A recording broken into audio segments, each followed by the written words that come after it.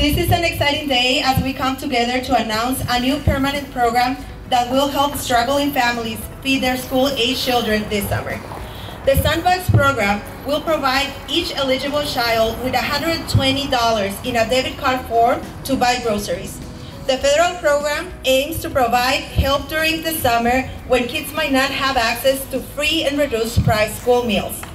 The Sandbox program will automatically enroll about 5 million eligible children through the state. Continuing to expand this work so that we can get closer to that goal of zero hungry children and a thriving community. Thank you. Things going on.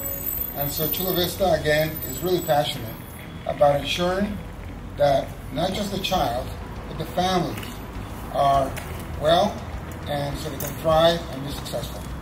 Thank you, and I really want to thank our partners in creating these programs that support students, families, and community. Thank you so much.